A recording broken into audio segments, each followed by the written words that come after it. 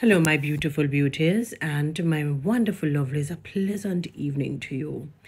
Now, as I watch, the whole play of our Jamaican people in support of various teams, that they have been following from whenever time they have been following, or it could just be a love for the sport and their favorite sport person or footballer is actually playing for that particular country. And I see the energy and I see the passion. And, people are, will ensure that they don't miss the match because it is so significant. Perhaps you have people who will bet on it and earn from it.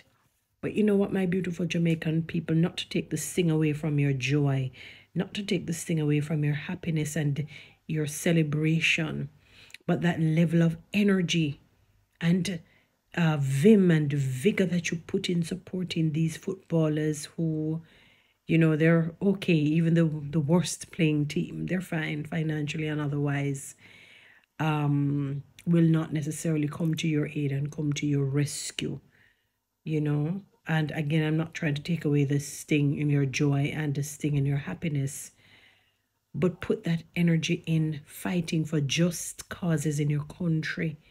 Hit out against crime and violence, you know, but promulgate things that will help to reduce the violence in our country and to take people on a higher level economically and socially. So put that same energy, that same vim, vigor, vitality, not Viagra. Beautiful people. Because it's sad that we sometimes we miss our priorities. We're not sure how to organize them and how to categorize our priorities. Enjoy the matches, enjoy them. They were made to be enjoyed. But in the same breath, do things that will help to uh, stimulate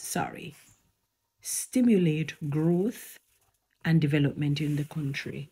Our country needs a lot of healing psychologically, mentally, socially, financially, spiritually.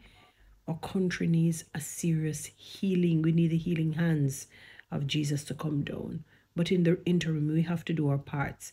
As the Bible says in James, the book of James, faith without works is dead. We do not serve a dead God. So he expects us to till the soil, to, water it and watch how things work out. Follow me on TikTok, subscribe to my YouTube channel, share